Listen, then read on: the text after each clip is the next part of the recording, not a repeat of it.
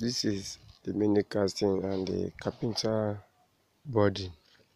So you can see iron inside. So this method is another fasted method. So now we have mount the parapet.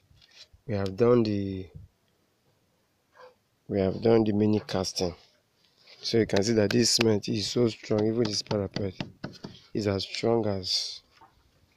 So with this one now, the Mercy man will just do the final casting. So this is what we normally do to avoid the owner. You can see that side, the way the Mercy man is casting it and is coming, so we cannot shake the parapet anymore.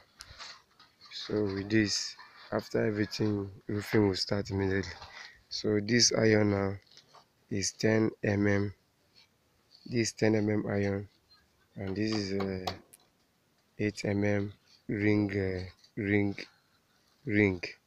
You can see the way the iron bender tied it just like a beam. This is a roof beam now.